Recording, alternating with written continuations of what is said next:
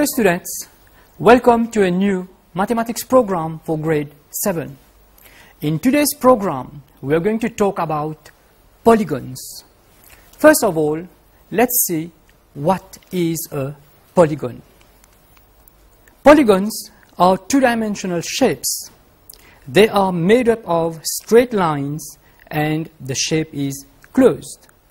What is most important here is that to have a polygon, we need to have straight lines and the figure must be closed. In fact, polygon is a Greek word. Poly means many and gon means angle. Have a look at these three figures. The first one is a polygon, whereas the second and third are not polygons. The first one is called a polygon because we have straight lines and the figure is closed. Whereas in the second figure, you can see that there is a curve. Remember that to have a polygon, we need to have straight lines. So here, since we have a curve, it is not a polygon. In the third figure, you can see an open space. So it is not a polygon again, because polygon need to be closed. Now, if we have a polygon with all the sides and angles equal, we call it a regular polygon. As you can see on the diagram, all the sides are equal and the angles also are equal. If we have a polygon that does not have all sides and angles equal, it is called an irregular polygon. As you can see on the diagram, the sides are different and the angles also are of different sizes. So students, you have seen what is a polygon. A polygon needs to have all straight lines and the figure must be closed. A regular polygon must have all sides equal and the angles also. An irregular polygon is a polygon which has different sides and different angles. Now, think about the minimum number of lines required to have a polygon. Consider the following situation. If we have a straight line, of course it is not a polygon, it is only a straight line. I add another line. We have two straight lines. Still, it is not a polygon because it is open here. I need a third line to make it become a polygon. I can use 4 lines. Of course, straight lines to have another polygon.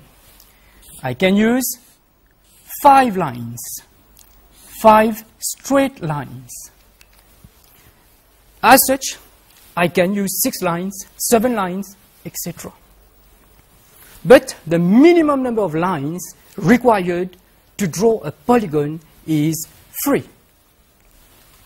So you can see that we have different polygons, that is, polygons with different number of sides.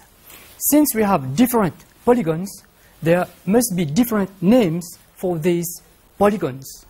For instance, a polygon with 3 sides is called a triangle. However, we have different types of triangles, namely equilateral triangle.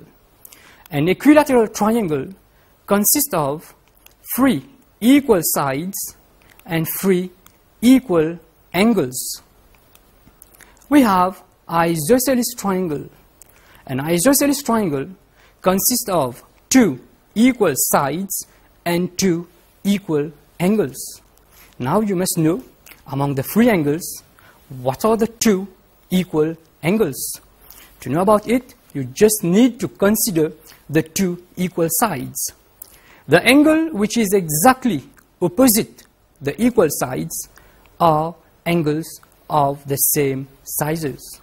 As you can see on the diagram, the two angles A are just opposite the two equal sides. Then we have scalene triangle. A scalene triangle is a triangle where the three sides are different.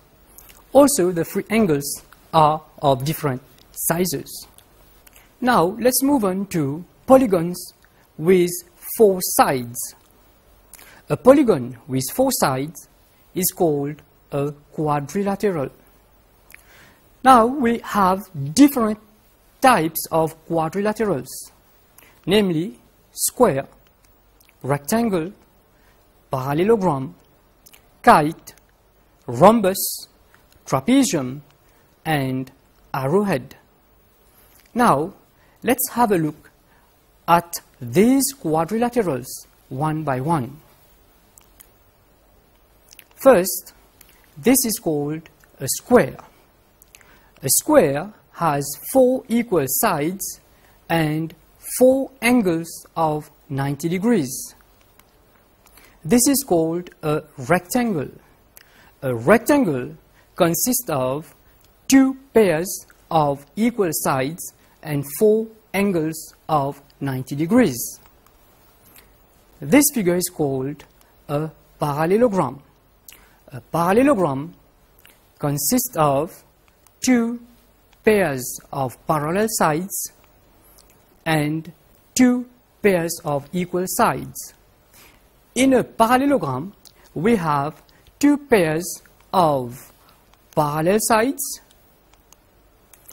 and also two pairs of equal sides. We also have two pairs of equal angles. The angles that are opposite to each other are equal. On the diagram here, the two angles A are equal and the two angles B are equal. This figure is called a rhombus. A rhombus is none other than a parallelogram with four equal sides. Since a rhombus is a parallelogram, it retains the characteristics of the parallelogram. That is, two pairs of parallel sides and two pairs of opposite angles. Again, the angles A are equal and the angles B are equal. This is a trapezium where we have one pair of parallel sides. This is a kite. In a kite, we have two diagonals. The two diagonals meet perpendicularly. In a kite, we have two pairs of equal sides and one pair of equal angles. This figure is an arrowhead. Again, here we have two pairs of equal sides. Let's move on to polygons with five sides. A polygon with five sides is called a pentagon. This is the figure of a pentagon. If all the sides and angles of the pentagon are equal, we called it a regular pentagon.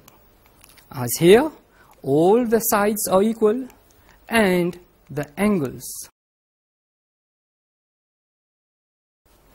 Now, let's move on to polygons with six sides.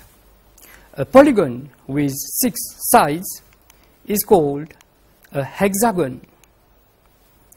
This is the figure of a hexagon.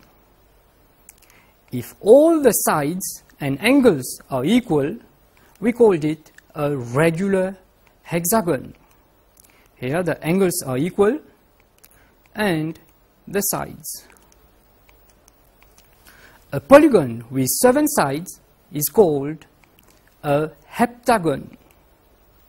Here is a heptagon. Again, if all the sides and angles are equal, we have a regular heptagon.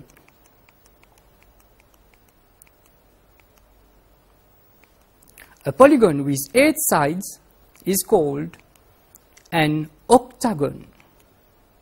This is an octagon. A regular octagon has all its sides and angles equal. You can see here all the sides and angles are equal. A nonagon is a polygon having 9 sides. Here you can see a polygon with 9 sides. Again, if all the sides and angles are equal, we call it a regular nonagon.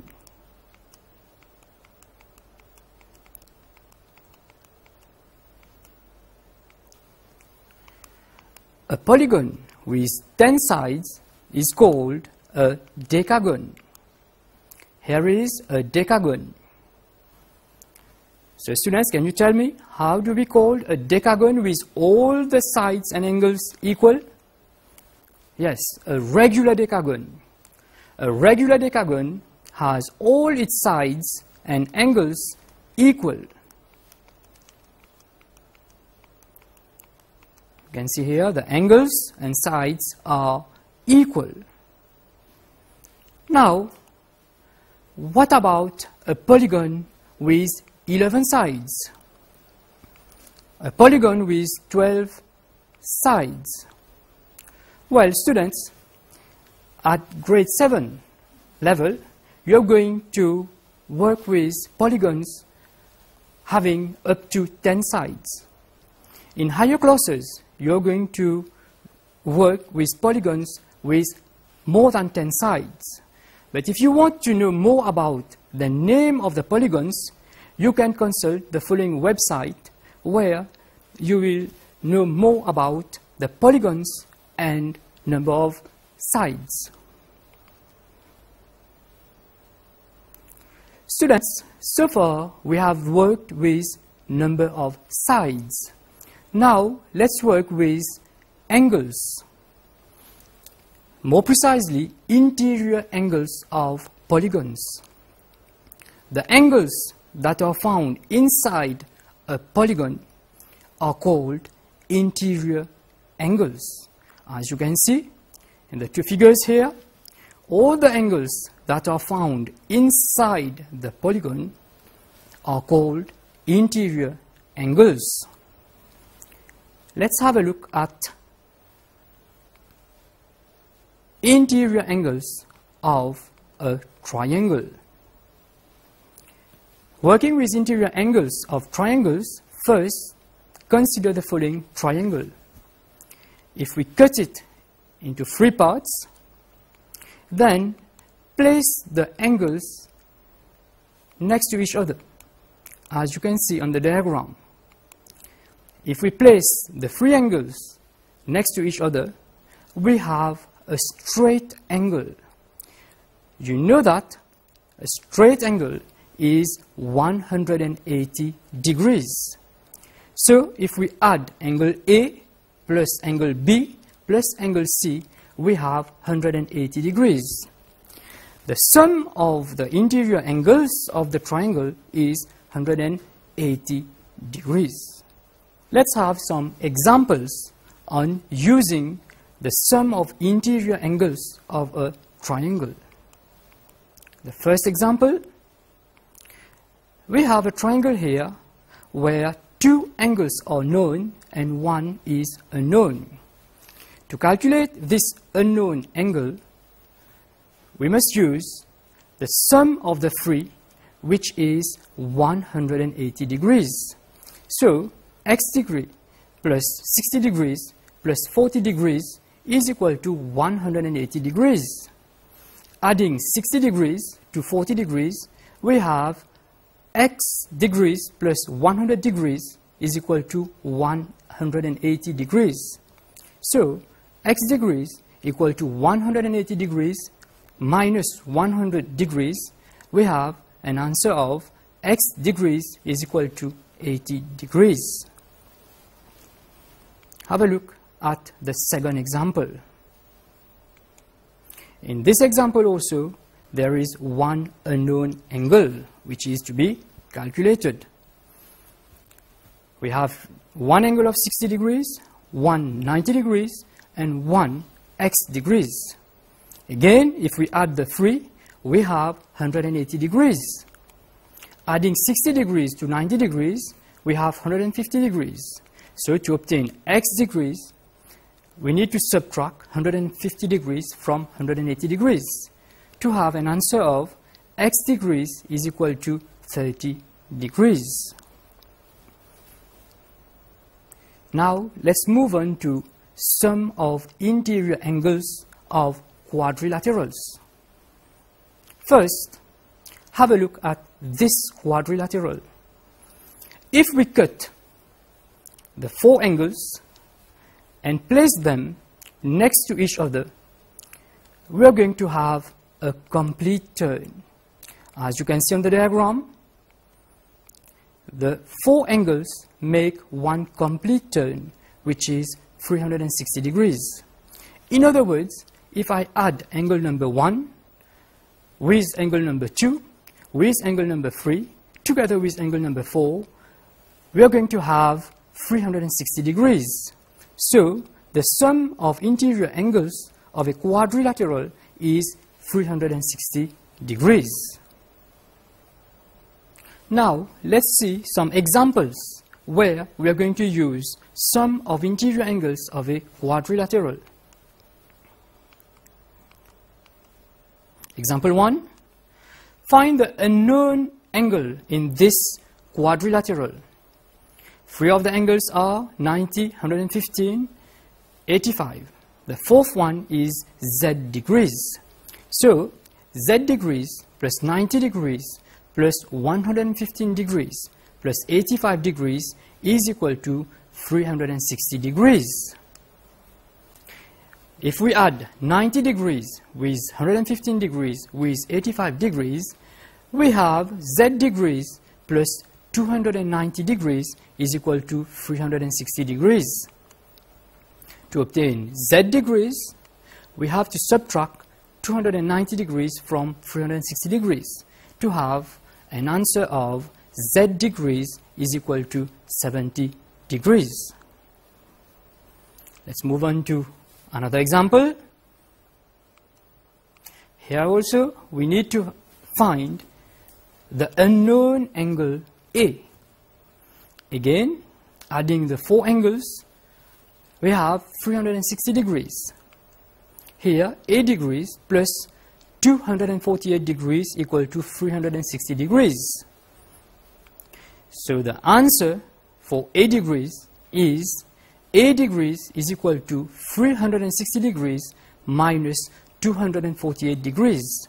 The answer is 112 degrees. Now, I'm giving you some examples for practice. In each of the following cases, you need to find the unknown angle.